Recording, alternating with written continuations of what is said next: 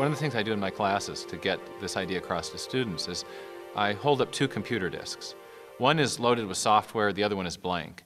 And I ask, what's the difference in mass between these two computer disks as a result of the difference in the information content that they possess? And of course the answer is zero, none. There is no difference as a result of the information. And that's because information is a massless quantity.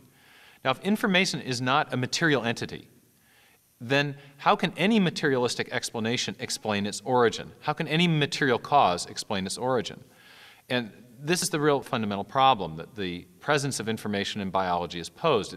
It creates a fundamental challenge to the materialistic evolutionary scenarios, because information is a different kind of entity that matter and energy cannot produce. In the 19th century, we thought that there were two fundamental entities in science, matter and energy. At the beginning of the 21st century, we now recognize that there's a third fundamental entity, and it's information.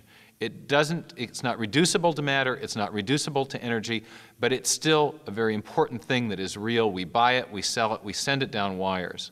Now, what do we make of the fact that information is present at the very root of all biological function? That in biology, we have matter, we have energy, but we also have this third, very important entity, information. The biology of the information age, I think, poses a fundamental challenge to any materialistic approach to the origin of life.